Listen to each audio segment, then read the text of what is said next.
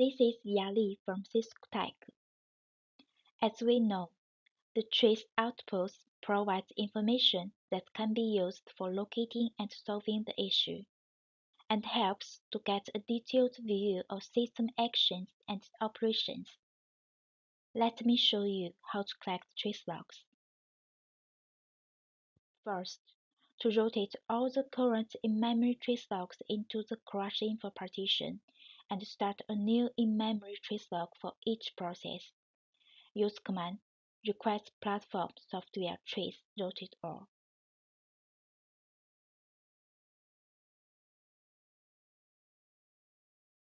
Before collect logs, verify that all traces are in notice by default.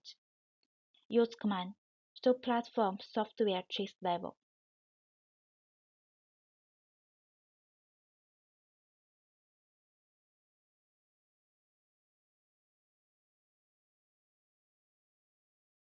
If you want to change traces level, use command set platform software trace.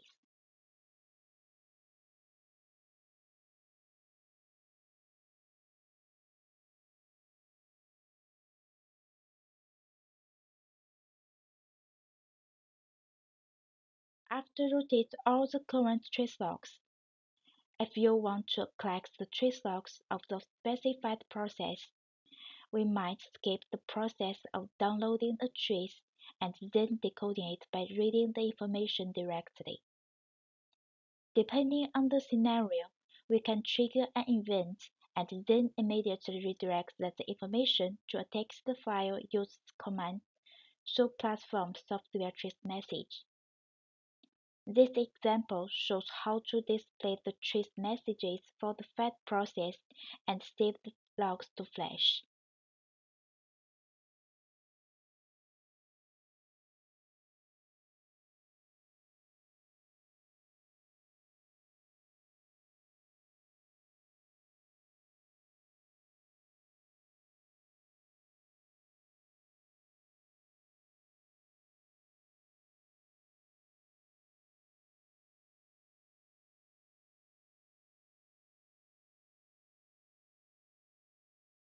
If you want to archive all the trace logs relevant to all the processes running on a system since the last reload on the switch, and to save this in the specified location, use command request platform software trace archive.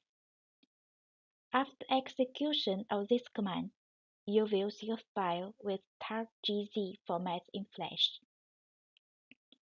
This example shows how to archive all the trace logs of the processes running on the switch since the last 5 days.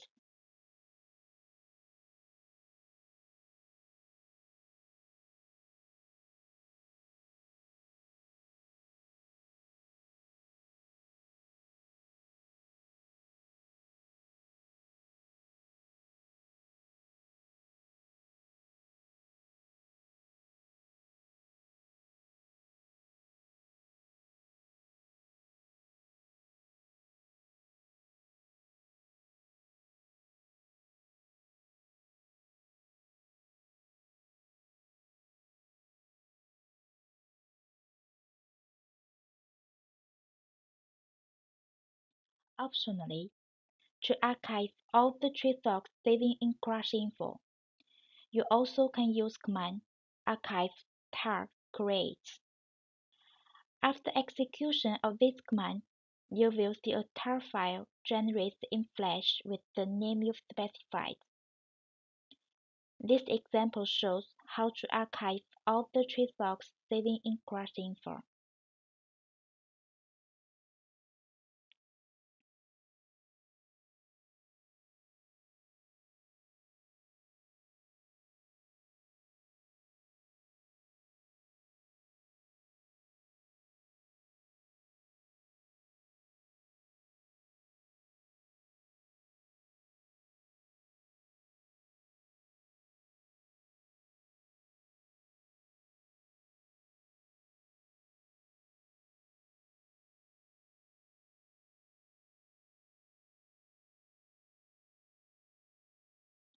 Thanks for listening.